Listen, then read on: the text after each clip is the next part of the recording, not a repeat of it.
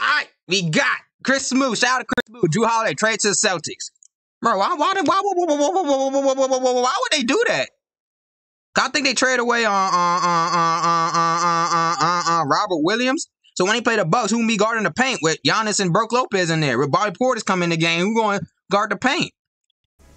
Tatum want to turn into a rim protector now? Whoop-de-doo! Porzingis, he's 7'3", but don't get twisted. He ain't no rim protector, bro. He just out there to get his buckets. All he do is shoot threes and try to get a bucket. He don't do nothing else. He don't play no defense. He don't get no rebounds. He's like Jaren Jackson Jr. He's like 6'11", 7 feet, only averages like 6 rebounds a game. The Boston Celtics just made a crazy trade. I get what they're trying to do, like replace Marcus Smart, but you're still going to lose in the first round because of this. You're probably going to lose to the Bucks in the first round. They're going to send Robert Williams, Malcolm Brogdon, and a 2024 first-round pick to get Jrue Holiday. Wow. So now the Bucks, they've got to deal with Holiday guarding Lillard. So when they play the Celtics, they can't defend the Celtics. Who's guarding Giannis? Tatum? Who's guarding Giannis? Who's guarding Middleton then? Who's guarding Brook Lopez? You got to guard him. But the Celtics can defend them, which is just so... To Tatum to guard Giannis? One-on-one? So hilarious. I guess so. But for the Celtics, you still have the risk of Porzingis getting injured. This is a big risk. You're asking him to stay healthy because now Rob Williams is gone, and he was a solid big for them. He was very reliable. He was a rim protector. He would always play hard. Now, Rob Williams would get injured too. He would miss some games, but I think he plays more games than Porzingis. So this is a risky trade. I love it. I love Jrue Holiday on the Celtics. They got a real point guard, a defender, and they still have Celtics don't have a real point guard? I thought Derek White was their point guard. What you mean? Jaylen Brown, Jason Tatum. Wow. I like it, but man, oh man. Porzingis gets injured.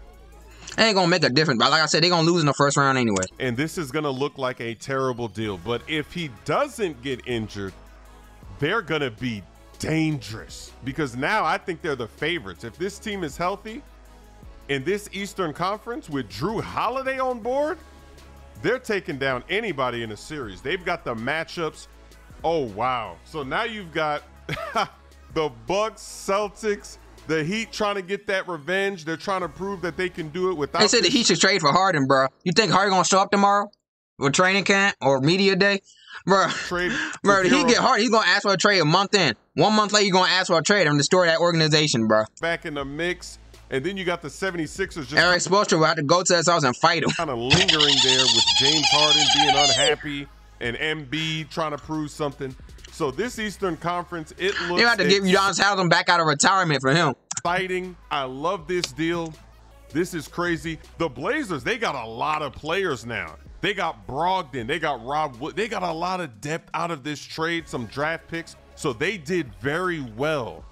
Looking at the trade now that they sent Jrue Holiday away too to get some more assets back, the trade is looking really good for the Blazers. How come I'm not that fast when I play 2K? Their franchise I got 99 speed. Bad job with team building, but now with these collection of players and draft picks, a young DeAndre Ayton, they got Scoot on the team too. Let's see if they can finally do something. The Blazers finally build a team that can compete in the future, in the near future, as they develop these young players.